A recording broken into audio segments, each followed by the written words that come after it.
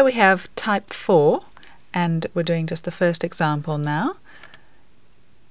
In each of the following questions, find the letters that best complete the sentence. The alphabet has been provided to assist you. So here is the question. It says HU is to FW as ME is to something, and you've got to find out what ME is to. So we have to figure out the relationship between HU and FW, basically how they get from HU to FW, and once we've worked out the rule or the way in which they do it, you then apply the same rule to ME to find the answer. So let's try this.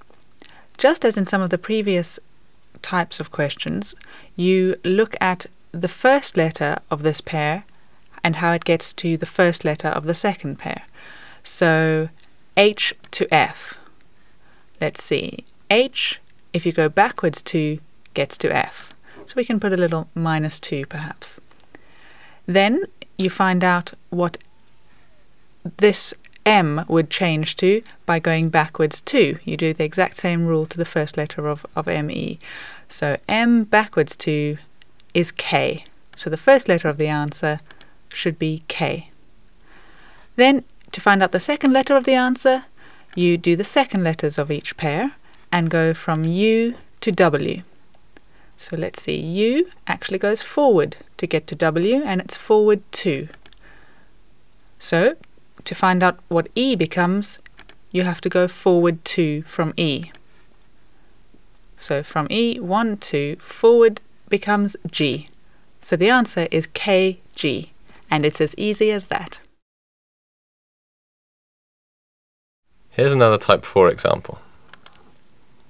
In each of the following questions, find the letters that best complete the sentence. The alphabet has been provided to assist you.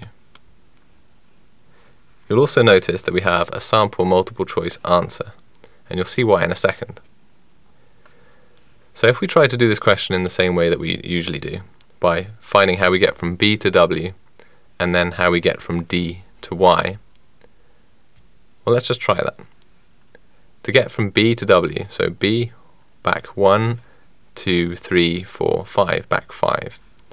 To get from D to Y, we go back 1, 2, 3, 4, 5, also back 5. So applying the same rules to GA, back 5 from G, we get 1, 2, 3, 4, 5, we get a B, and then back 5 from A, we get 1, 2, 3, 4, 5, we get V. So our answer using the old method would be BV. Now look here, BV doesn't appear on the answer sheet, so that means that there must be some other method of getting from BD to WY. Now let me just explain another method that they sometimes use in this type of question. If you look here, I've drawn a red line which splits the alphabet into 2 equal parts, the middle 2 letters of the alphabet being M and N.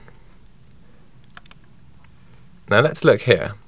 If we look here, B is the second letter from the start of the alphabet, and Y is the second letter from the end of the alphabet.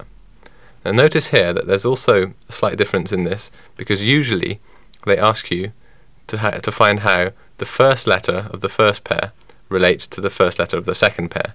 But you can see here that we're looking at how the first letter of the first pair relates to the second letter of the second pair. So, just to go over that again, B is the second letter from the start of the alphabet, and Y is the second letter from the end.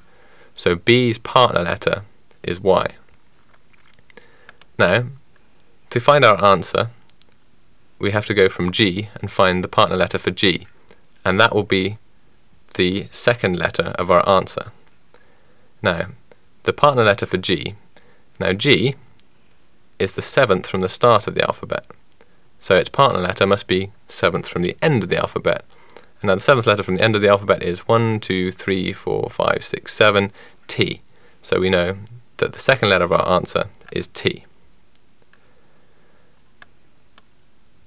Now, because we found the relationship between B and Y, so how we got from B to Y, the next thing we need to do is find out how we get from the leftover letters, so from D to to W.